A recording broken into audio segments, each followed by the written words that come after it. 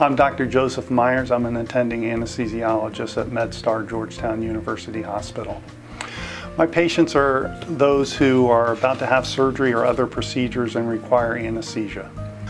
I see patients not uncommonly that are quite concerned about the anesthesia, in fact more so than the surgery. So what I tell them is that we have a technique, it's called ComfortSafe, and we can avoid many of the side effects of anesthesia. We can allow them to wake up quickly, we can prevent nausea almost all the time, and we can still have good quality pain control.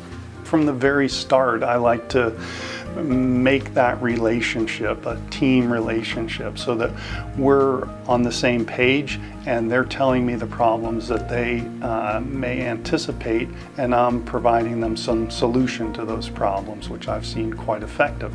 And I give them a little preview of what we're going to do right when we go into the operating room, and also tell them that I'm going to see them in the recovery room and that we'll be discussing how to make them most comfortable. The new technique that I've been developing is a ComfortSafe anesthesia technique. We focus on avoiding opioids and using alternative techniques even, as well as medications. So these we can prevent the side effects of narcotics like nausea, vomiting, respiratory depression, sudden drops in blood pressure, and even addiction.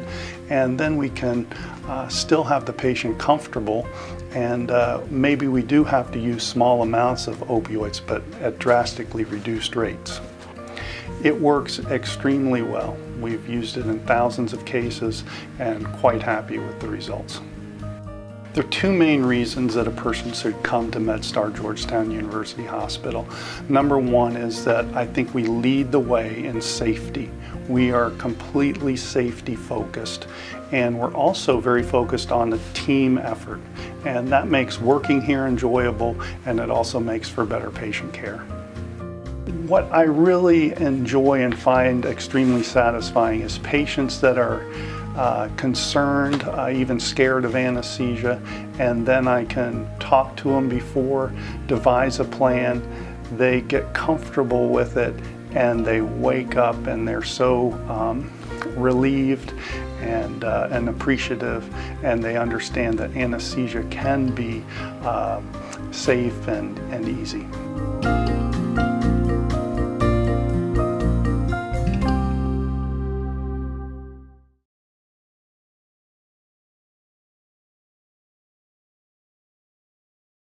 Well, anesthesia, defined by the Greeks, was without sensation. So we know that that's a pretty good definition. We would break down anesthesia into three different parts.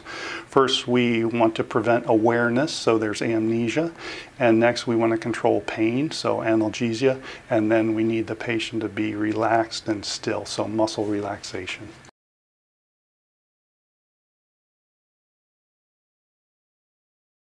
There are three different types of anesthesia.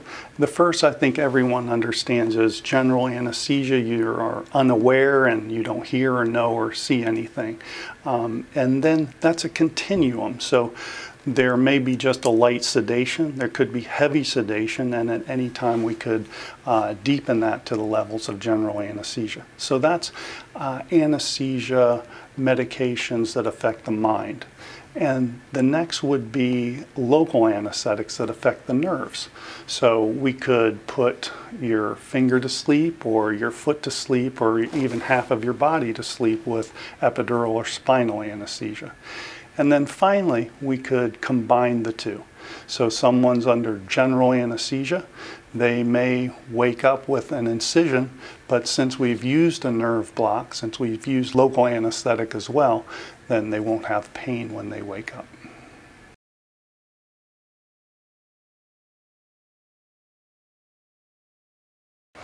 An anesthesiologist will always talk to you before surgery. There are some exceptions to that rule, so if someone was having an emergency surgery, then we would save your life even if we couldn't talk to you. But the standard is to answer all of your questions, to have you comfortable in proceeding, and also we have some questions for you so that we're comfortable proceeding. We'd want to know If you've had anesthesia before, if there were any problems, and what strategies we might have to address those problems. So yes, you'll always talk to an anesthesiologist.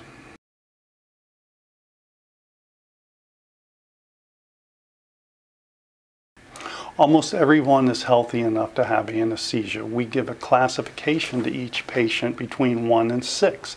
So 1 is a perfectly healthy patient and 6 is actually brain dead.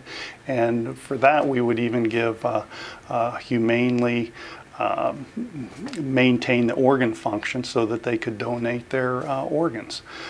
In between, we have patients that have different degrees of medical conditions. So, for instance, there are guidelines that would assure we have the correct tests before we proceed.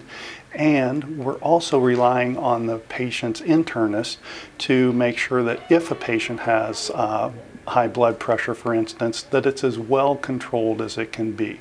That's what we want to see before anesthesia, that you're in the best possible condition for you.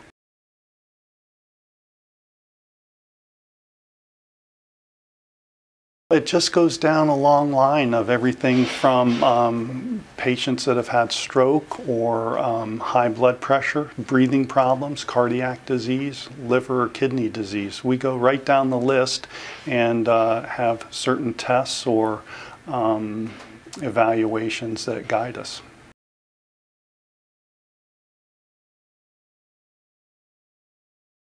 No, it doesn't mean you can't have anesthesia. In fact, once the internist has cleared a patient for anesthesia, meaning that they're in the best possible condition they can be in, even if they're extremely sick, our job is to develop the safest anesthetic. So it's not a matter of you're not safe enough for the surgery. Once you meet the guidelines, then our job is to develop the safest anesthetic.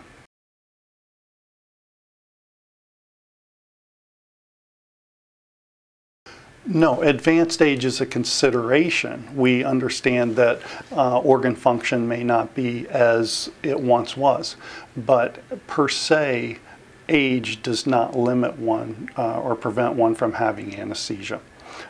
We also would take into consideration that geriatric patients often take a little longer to wake up. They may be confused for a short time or even days after general anesthesia. So that's why we want to tailor our anesthetic to use short-acting medications.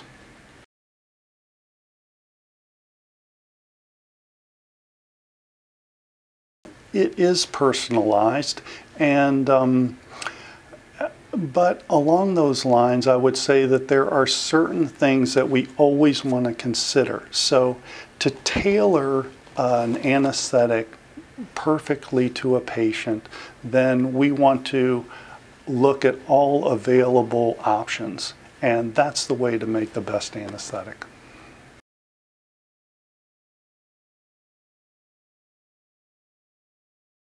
Anesthesia is safer and safer.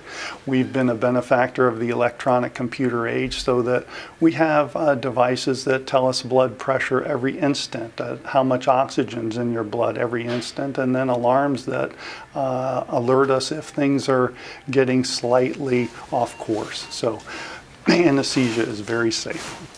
And it varies considerably based on the health of the patient. If they're very sick when they come in, it's more challenging. Emergency surgeries are difficult, more difficult, and if someone's having major surgery versus elective surgery.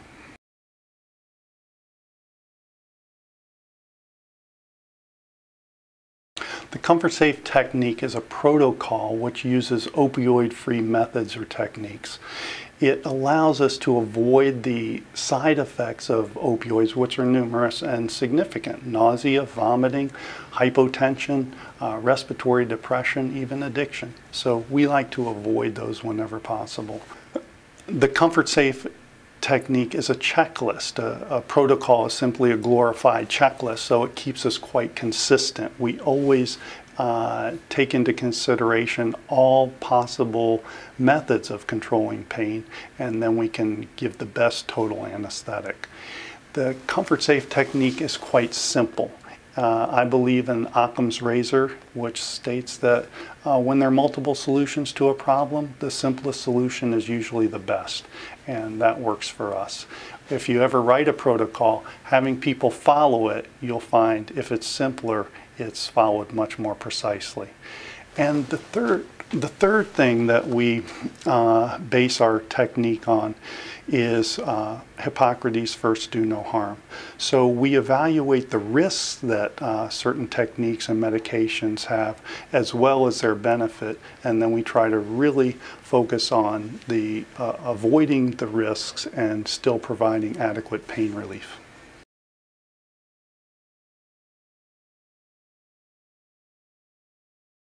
I use the ComfortSafe technique on every patient.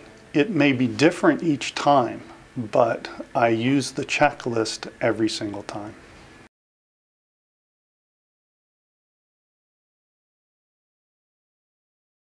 It does. For instance, we like to use ketorolac, which is a strong form of ibuprofen that we can give intravenously. But if you have kidney disease, then we're not going to use ketorolac because it sometimes develops problems with the kidneys.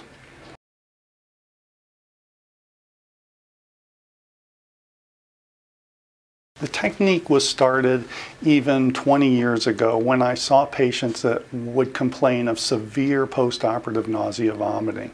We then had a new medication called propofol, which was a potent antiemetic, prevention and even stopping of nausea, vomiting. But for every case, we were using nitrous oxide. I started replacing nitrous oxide with propofol, and the patients would wake up quickly and comfortably and without nausea, vomiting, and I never used nitrous oxide again. I was sold on propofol. At that point, I started doing patients that were extremely sick on a daily basis. And we would see over and over that when we gave opioid narcotics, their blood pressure would drop significantly and suddenly, and we would practically be resuscitating them. So we said, no more narcotics. And this happened to be a group of patients that was fit for that. They had often diabetes and diabetes neuropathy, and they were having surgery on their foot, which was numb. They didn't have a lot of pain there anyway. So we soon found that while they wouldn't tolerate narcotics, we stumbled across the fact that they didn't need narcotics. They didn't need any pain medicine at all.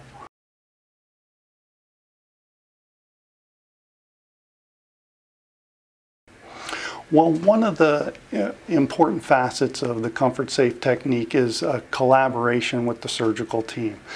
That's changed quite a bit over the years. When I was a resident, I heard attending anesthesiologists describe to the surgeon, this is the ether screen. That's your side and this is my side. And that meant I make the decisions here and you make them there.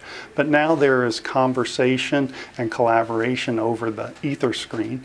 And I rely on the surgical team to, for instance, put in nerve blocks during the surgery. They can see the nerves and they can put the local anesthetic right in the right spot. And that's extremely effective.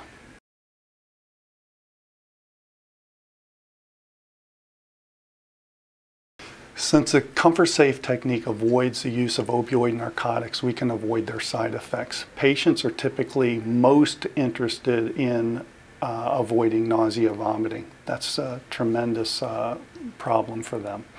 I'm most interested in avoiding respiratory depression and sudden drops in blood pressure in the operating room. We can also avoid iatrogenic addiction. We don't have to add to the addiction of opioids for patients in the hospital. Another advantage is that patients wake up quicker after the ComfortSafe anesthetic. So it's perfect for same-day surgery or for geriatric patients who can sometimes be confused after general anesthesia.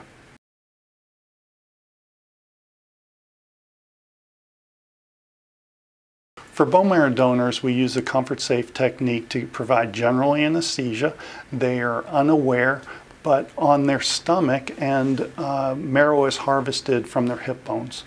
It's not particularly painful, and it lends itself well to analgesics provided by non-narcotic techniques. They can wake up without side effects, they can go home soon, and that's what they deserve.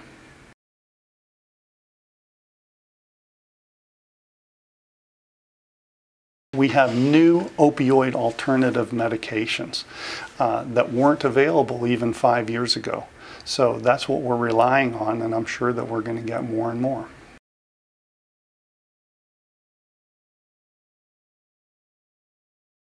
This is the part that I'm most excited about because I see it as more than a transition that's occurring. I really do see it as a revolution. I see three very strong things coming together. I see an opportunity to use non-opioid analgesics. We have several of them and we're going to get more and more.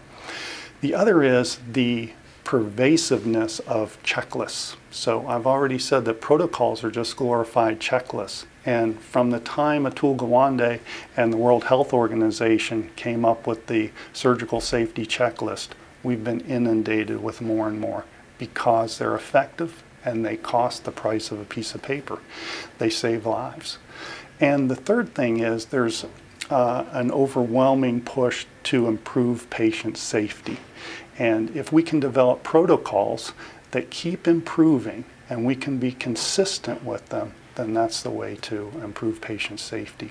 So we're going to keep working on our protocol.